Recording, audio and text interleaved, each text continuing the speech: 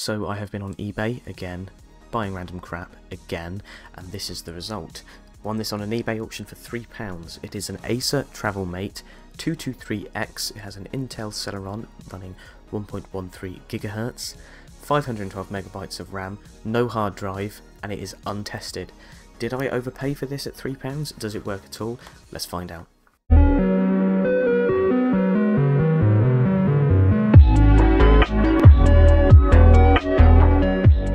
So this is what £3 great British pounds can buy you. A 20-year-old brick for a laptop with a Celeron in it.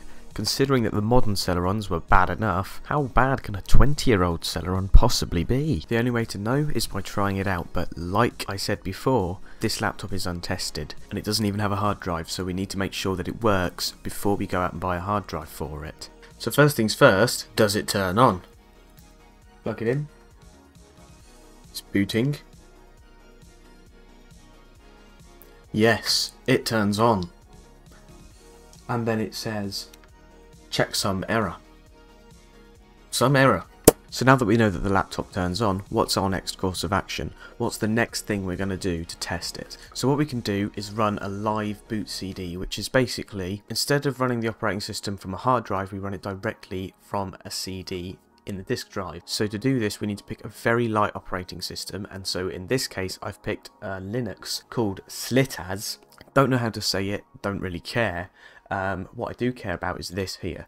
It's a very small ISO. It can run on old and weak hardware, and I think it's going to be perfect for making a live boot CD and testing out this device. So I've made a live boot CD. Let's stick it in the heap of shit and see if it runs. So here we have a language page, which is a good sign. We boot into English, and then we're going to go into SLITAZ Live, and I guess it's just going to boot this live image.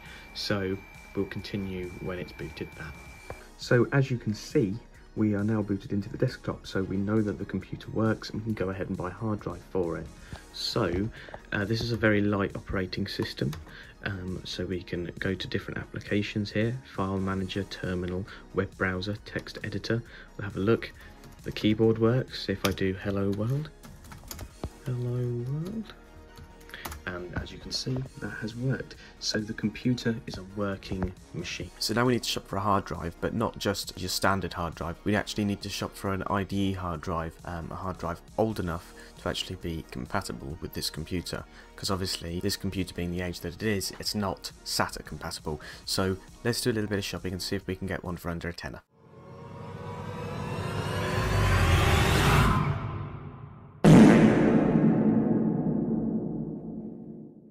Here it is. We've managed to get it out of the packaging.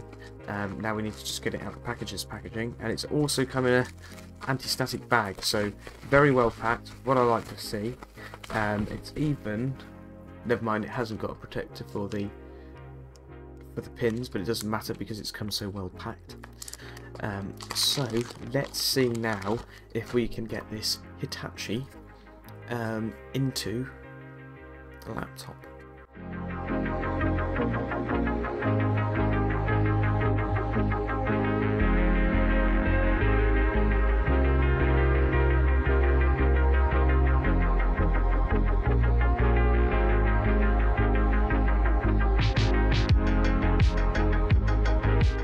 The hard drive's in. Now it's time to install an operating system. So I was originally going to go for a lightweight Linux, but I've actually changed my mind and I'm going to be installing Windows XP. We also have a license key on the laptop, so it's going to be ready to install. So let's get going.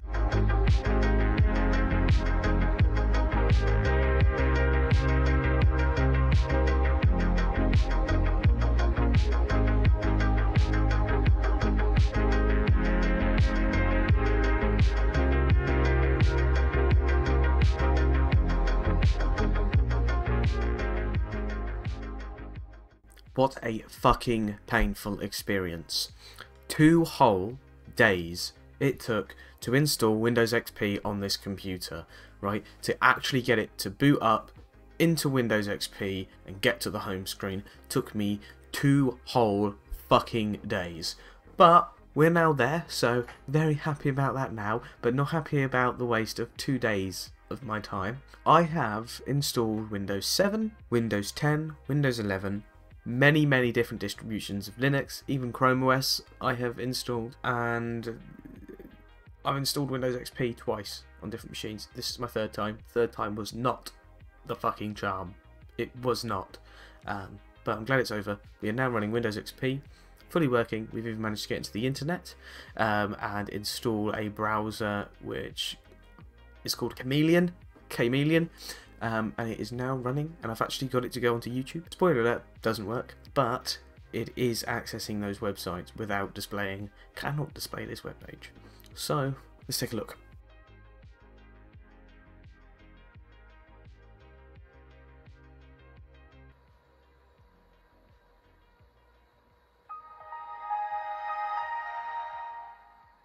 So here we are at the Windows XP desktop, where we've got my documents, my computer, Internet Explorer, Mozilla Firefox, obviously 3D Pinball, which I have been getting into big time now, but the star of the show is here, Chameleon, which is a lightweight web browser which allows us to search the web on Windows XP, specifically on this device that doesn't have the SSE2 support. So now let's try and watch one of my YouTube videos. So first of all, let's go to my YouTube page, which it will eventually display, bearing in mind that this computer does have a 1.13 gigahertz Celeron CPU and 512 megabytes of RAM. Understandable why it's very slow. So let's just watch my most recent YouTube video.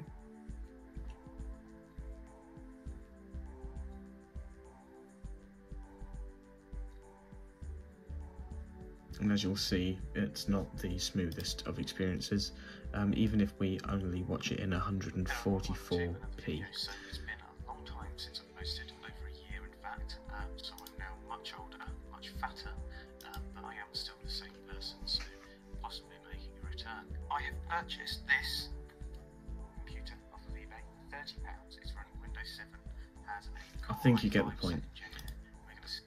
With that £30 computer, I think you're better off spending the extra £27 and getting a computer like that instead of a computer like this, although then you don't get pinball. As you can see, web browsing is not the best experience on Windows XP on this machine.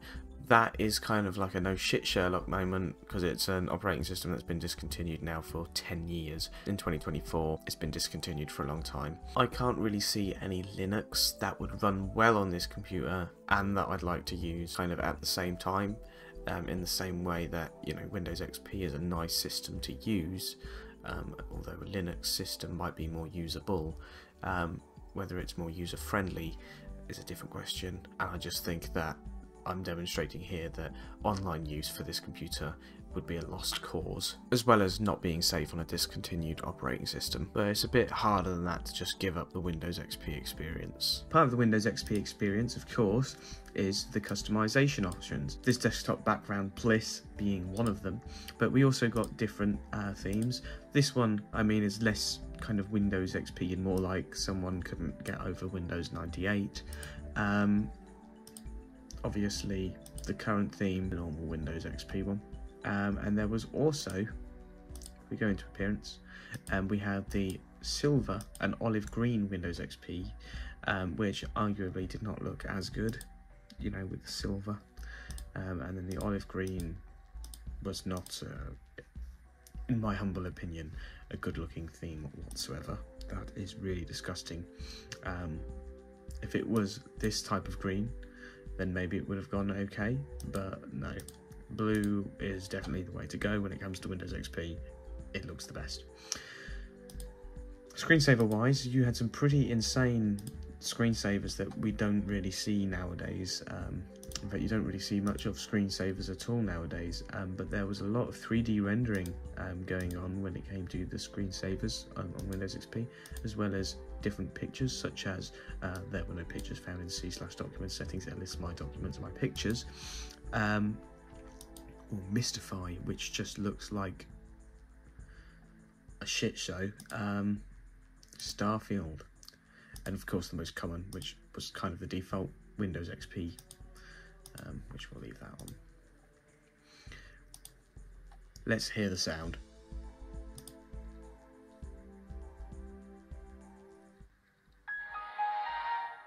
brilliant. And then of course the trusty old login page, nostalgia, and then this sound. Can't get enough of that. So short of a 10-minute 3D pinball video, there's not much else I can offer you content-wise with this laptop. It is a heap of junk, it's not capable of much, especially running Windows XP now. Windows XP was one of the best operating systems ever made. If you want to debate that, feel free to fuck off. But yeah, it is a good laptop for throwing out of windows or using as something to keep, you know, helium balloons from flying away. But apart from that, no, it's worth shit all. And it wasn't just a £3 laptop, because it's £3 for the laptop, £3 for postage, £10 for the hard drive, altogether making it £16 to do things that I can do on a virtual machine. I'm sure that 3D Pinball is available for download somewhere. If it's not, you can use a virtual machine. And really, 3D Pinball is all I really wanted to do. And see if I could browse on Windows XP, which quite clearly I can't. Now, pardon me, now you would probably be able to browse on Windows XP using the tools I used on this computer, on a computer actually capable of doing that, which I might experiment with at some point. But really, this is not a good investment. This is a waste of money. Something like this here, which I did a video with before, which you can actually click the pop-up banner. This is a worthwhile investment. £30 for a usable computer which you can put Windows 10 on and use today. I don't know about Windows 11, but you know what? When the day comes, Linux, and you'll be going for years on something like this.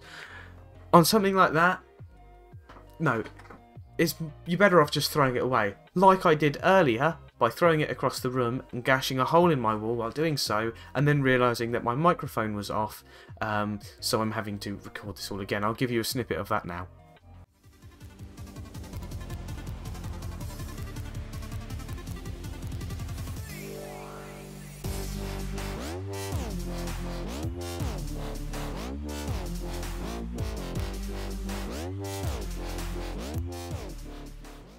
And that was supposed to be the outro, so I'm now re-recording it. So, on that note, I'm going to say goodbye. I'm going to go and make myself a lovely cup of tea, a lovely cup of PG Tips. I wish it could be Yorkshire tea, but I don't have any, unfortunately. But a cup of tea is a cup of tea at the end of the day, so I'm going to go and make myself a cup of tea, edit this video, and for now, say goodbye.